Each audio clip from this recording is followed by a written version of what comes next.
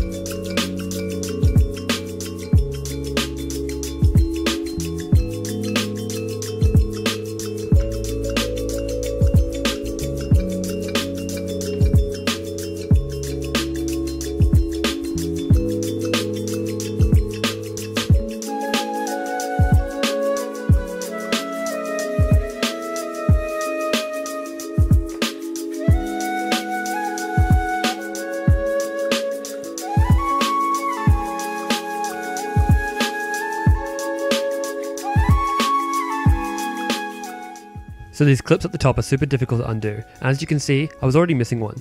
Just be careful when opening it and you should be right.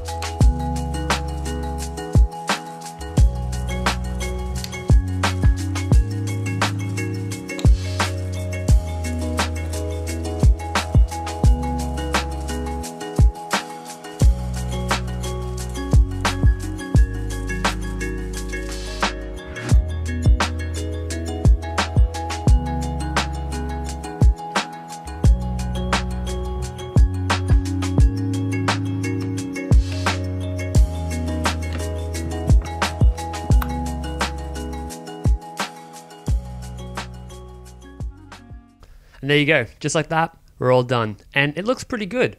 I wasn't expecting a massive change from this because, as I said in the start, it wasn't that bad.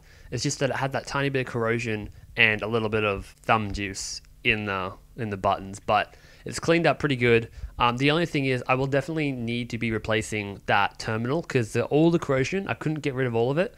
Plus, really, if you've had a terminal that's gotten corroded like that, really you should just be replacing it anyway because you don't know what it's going to end up. Like it'll probably corrode later on anyway, so I'll be keeping an eye out for a new terminal, probably on eBay pretty cheap, and it didn't look too hard to replace. It's literally just one soldering point, heat it up, remove it, new one in, boom, done. Doesn't seem too bad, but I'll need a new soldering iron because my one is crap. Anyways, thank you for watching. It's not too hard to do, so if you want to do something like this, it's literally, I think I did it in about 2 hours, and that was including filming. And yeah, didn't take too long. So if you've got an old Wii controller, I definitely recommend giving it a clean because they get pretty bad. But as I said, mine wasn't too bad. I'm repeating myself. I'm going to end the video here. Thank you for watching. I'll see you guys in the next one. Bye!